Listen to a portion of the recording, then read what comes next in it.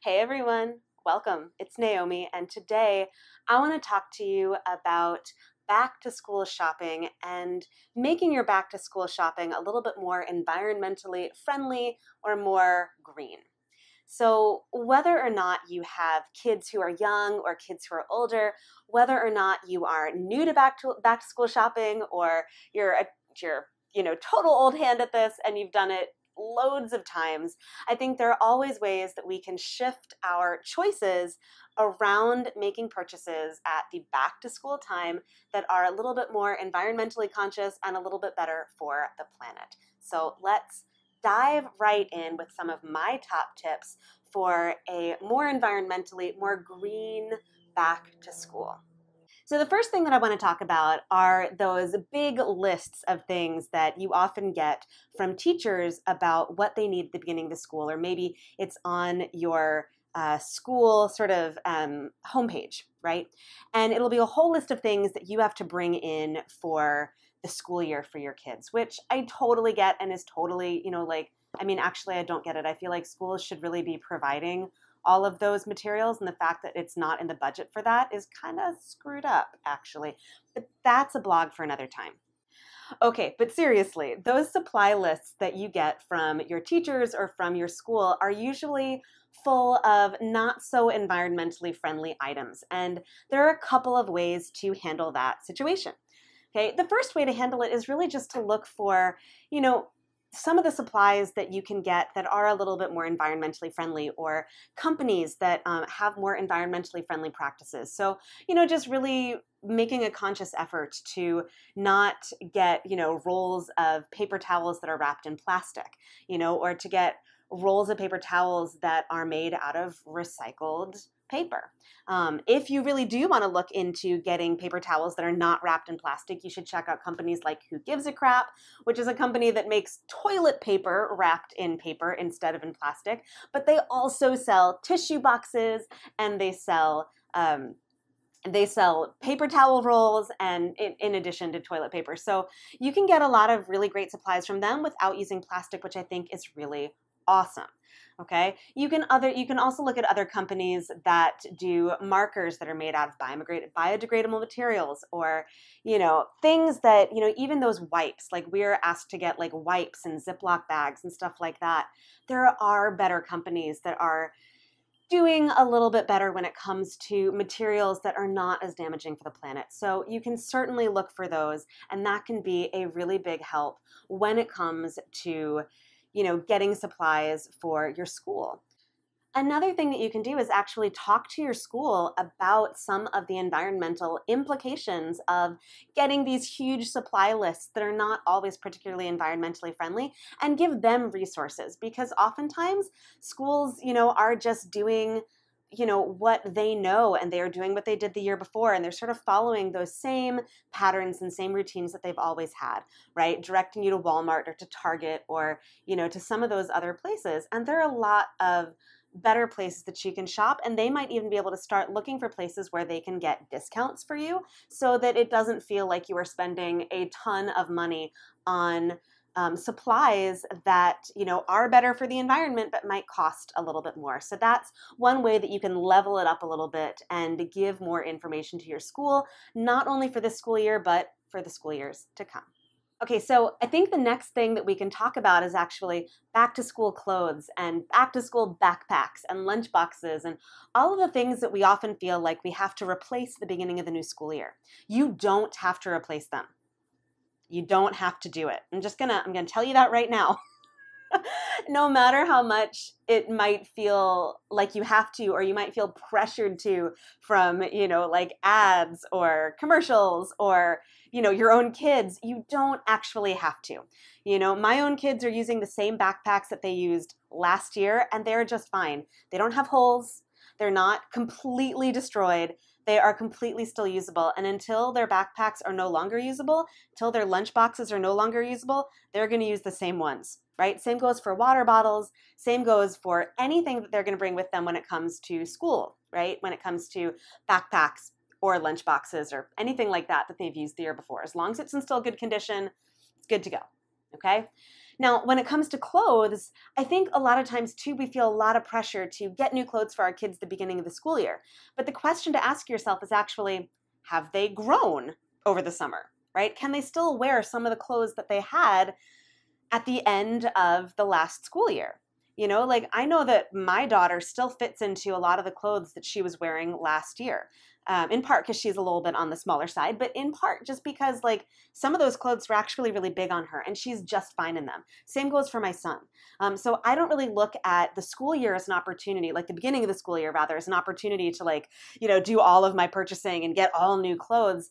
I really look at it more as like, when do they need them? If they need new clothes in September, sure, I will get new clothes in September. If they don't need new clothes in September, we can wait until they actually need new clothes, right? They don't need like a brand new dress or brand new shoes or brand new anything on the first day of school. They just need to be wearing clothes. That's sort of a rule. Now, when it comes to buying those clothes, if they do need clothes, there are lots of more environmentally friendly or greener options for getting new clothes for your kids.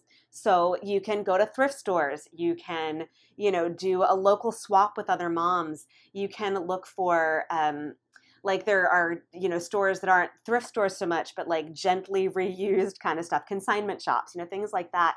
So you don't have to go to, the big box stores and say, oh, I need one of these, one of these, one of these, one of these, right? Those clothes, generally speaking, aren't going to last as long because they're not made quite as well, right? They are, not generally made in this country, so they, are generally made to be cheap and to wear out quickly so that you will buy more sooner. Okay, so if you want to take better care of the planet, think less about fast fashion and more about durable fashion, slow fashion, things that are going to last so that your kids can actually wear them for longer than just, a season. And if not just, your kids, that you can pass them on to other kids if you only have one kid or, if your kids don't share clothes. There's certainly shirts that my daughter wore that my, son wore that my next kid will also wear because they're still in good condition. So remember that clothes can be passed down, shared, traded, all kinds of things. There are also lots of really awesome, responsible clothing companies out there that make affordable clothes for kids that are still not super fast fashion and that are doing better things for the world. So check those companies out, do your research and check them out. Okay, so the last thing that I want to talk about is how to green your kids' lunchtime situation. So we've already talked about how to reuse those lunch boxes that they might have used the year before. That's pretty standard. What I want to talk about now is actually, what do you put in the lunchbox? How do you pack their food without using Ziplocs or paper bags or, pretty much anything that can be thrown away after a single use, right? Which is not only a Ziploc, but it's also juice boxes. It's also those single wrapped snack packs, that have like goldfish in them or that have like gummies in them or, that have any number of things, pretzels, cheese, anything in them, right? Anything that your kid is going to literally pull their food out of and then immediately throw that wrapping away. Okay, I know how convenient those things are. I really do, but there is a better way, I promise. Okay, and it doesn't really take much more of your time. So what I like to do for both of my kids, so my daughter is in first grade and my son is in preschool, what I like to do for both of them is I pack all of their food in reusable containers. So whether it's a sandwich, whether it is, like macaroni and cheese, whether, it is like rice and something, my kids are weird. But no matter what it is, whether it's pretzels, whether it's a marshmallow, whether it's apples and carrots, doesn't matter what it is, I have a reusable bag for that. I have a reusable container for that. So some of the reusable containers that I use are glass, that like Snapware. Some of the reusable containers I use are, they're like cloth or beeswax or, some other reusable material that has a zipper or has Velcro that can be used over and over and over again, that can be cleaned either by hand or in your dishwasher. They're things that, my kids can very easily use, reuse, reuse, reuse, right? Things that, are not only good for them, but also good for the planet. So if you want to give your kids goldfish for lunch, no problem. Get like a big bag of goldfish, and then every day break up the goldfish into small single servings in your reusable packs, right? If you really want to send your kid to school with juice, right, you can send your kid to school not only with one water bottle for water, but also like a smaller container, smaller bottle with a little bit of juice in it in her lunchbox, right? It does not have to be a juice box, right? I mean, because think of it this way, right? Think of every single Ziploc bag, every single, juice box, every single snack that you have sent with your kids. Where are those containers now? I mean, if they're not still on the floor of the cafeteria, they're in a trash can or they're in a landfill, they're somewhere. And then multiply that by every kid in your child's class. And then multiply that by every single kid in the school. That's a lot of kids. That's a lot of single serving, single use plastic. And it's a little bit unnecessary. So if you really want to green your whole back to school situation, my recommendation is to focus on lunch and make sure that what you're packing in their lunchbox is a little bit more environmentally friendly and a little bit harder to throw away. So there you have it. Those are my top tips for greening your back to school shopping and making more environmentally friendly choices when it comes to purchasing things for your kids in that back to school rush and that back to school madness right before they head back to school. Now, even if your kids have actually started school, you can implement some of these choices now. Okay, so if they've already started, no big deal, right? You can change up how you send them in for lunch. You can change up some of those things really, really easily starting today. It doesn't have to be, oh, I've got to wait until the next school year. No, start now, right? Make those choices now. Right? Think a little bit more consciously now, because showing your kids how to reuse things, how to make better choices that not only support them, but support the planet are really, really, really valuable life lessons that don't have to wait for the beginning of the year, right? You can make those any time. Okay, so go ahead and think of one thing that you can do from all of these tips that I've offered that you think you can implement this year to make more environmentally sound choices as your kid goes back to school. And let me know what it is in the comments below so that I can cheer you on and support that really awesome decision. If there's something that I didn't think of and you want to leave it in the comments, please do. I would love to hear it because I love hearing inspiration from you, what gets you sort of motivated to make better choices, and what you do that might be a little bit different than I do. I would love to hear that also.